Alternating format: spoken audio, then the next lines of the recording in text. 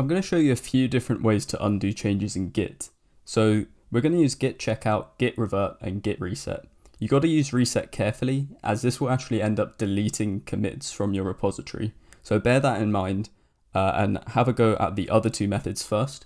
And we'll start off with git revert. And what I've got here, if we look at our git log, it's a simple repository. There's 3 commits, and each of those commits it's when I've added these either these h1, h2, or h3 tags into this file.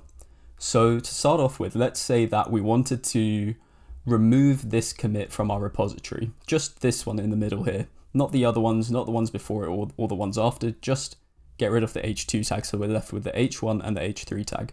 This is when we can use the git revert command. So it's pretty straightforward. We just do git revert, and then we put in the name of our commit, so 79A1, and that's just from here. And then when we hit enter, you'll see that it comes up with this little text file here, and it's just saying that this revert will commit this, will create a new commit, and this will be the commit message up here. And then this is what it does. It's going to reverse this commit. Revert, sorry, not reverse. So if we want to exit this, we can just do colon and then followed by Q to quit. And then if we look at our git log, you can see that there's now a new commit which says revert add h2. So what we should see in this file now is just the h1 and the h3 tag. So let's check. And yeah, that is the case. So that's what you can do with the git revert tag, command, sorry. So the next one that we could use is git checkout.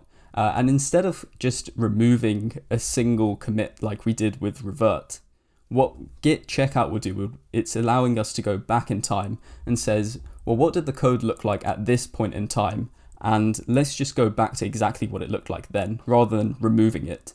So let's do the same thing, but git checkout, and we'll do the same one again, so 79A1.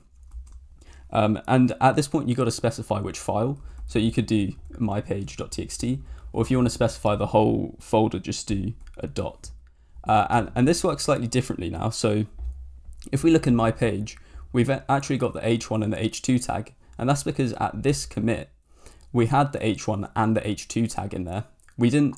The difference between the revert and the checkout is that revert is almost like a negation. So we want to get rid of this commit. Whereas when we check out, we're saying, let's go back to this commit instead. So in order to save our changes, this one hasn't committed it for us automatically. And we can see that using git status. It says that it's been modified. So let's make a commit.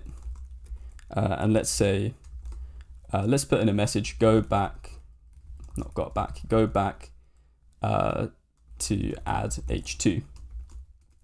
And if we just look at our git status, sorry, our git log this time, we can see that we've now got a new commit here, which says go back to add h2. And as you saw previously, now we're back to what our code looked like at this commit here. So those are the 2 main methods I would recommend that you use. There is a third method, and this involves deleting commits.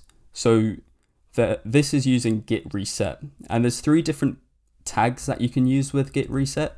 So you can do git reset, and then you can put the following tags. You can either put hard, and what hard will do is that this will unstage and delete all of the changes. If we use the mixed tag, this will still uncommit all of our commits, but it will leave our changes in an unstaged area. And if we decide actually we want to keep our changes staged, you can use the soft tag. So those are the 3 different tags that you can use. Use them depending on what you want to do. Use the hard one cautiously, and I'll show you what happens if we use the hard tag.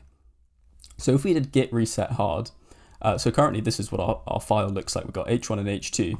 But if we did, let's go back to our first commit, which is this one here, 6d15.